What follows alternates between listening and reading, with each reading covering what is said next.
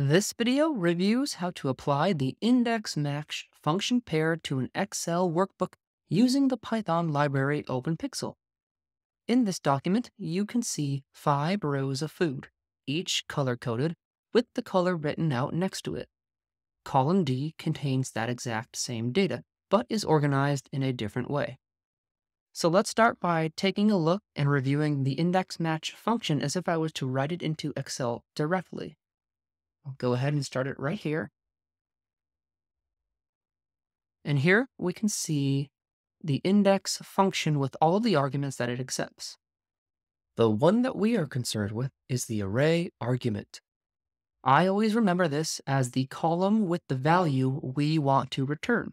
In this case, we want to return a value that exists in column A. I'll go ahead and select that right here. Now what I will do is pass the match function as the second argument to the index function. And here we can see the arguments that match needs. The lookup value is the value that we have on hand that we are trying to locate in a reference column elsewhere. For us, that lookup value is D1. The lookup array, which is that reference column located elsewhere in the document, is the second argument here. For us, that is column B. It's where we know the value in D1 to exist. And the last argument is whether or not we want to return an exact match. In this case, we do so I'm going to enter 0 to indicate exact match, as you can see right there.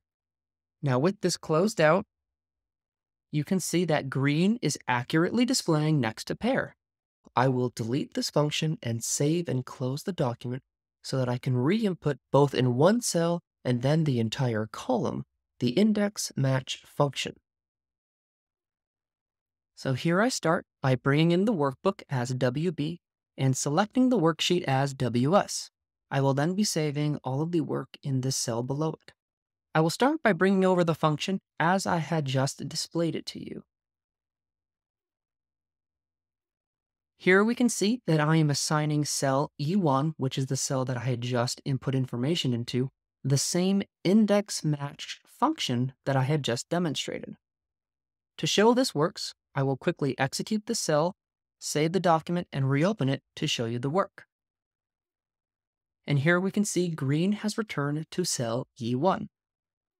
I will go ahead and delete it again, save it, and show you how to apply the entire function to that column. I will go ahead and grab a for loop that I have written ahead of time and explain in detail how this works. Here we see a for loop iterating through a range of numbers. I start with the number 1 and use the max row attribute of the worksheet to designate when the loop should stop. I add 1 to that last number in the range function because the range function does not include the second number within the loop. So if I want to loop from 1 through 5, which represents the range of cells that I do have in the document, I have to state we need to loop in a range 1 through 6. Using the max row attribute ensures that the loop exits once there is no more rows of data. Each iterating variable is called row in this case, as you can see right here. I am selecting each row as they iterate up one by one, making sure that my match lookup value is also increasing, so that the row of column E matches the lookup value in column D.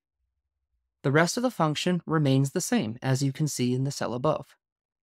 Let me go ahead and execute this cell. I will then save the document and reopen the workbook to show the work. And here we can see that the index match function has been applied correctly to each row, returning the correct color for each food. So as you can see, it is quite easy. All you have to do is write out the index match function and make sure that the lookup value is searching for the correct value as you are iterating through the loop and moving down the rows. Thank you for watching. Please let me know in the comments if this was a helpful video. Let me know what other features of OpenPyXL or Python you would like to see reviewed in these videos. And please do hit that subscribe button so that you can know when the next video drops.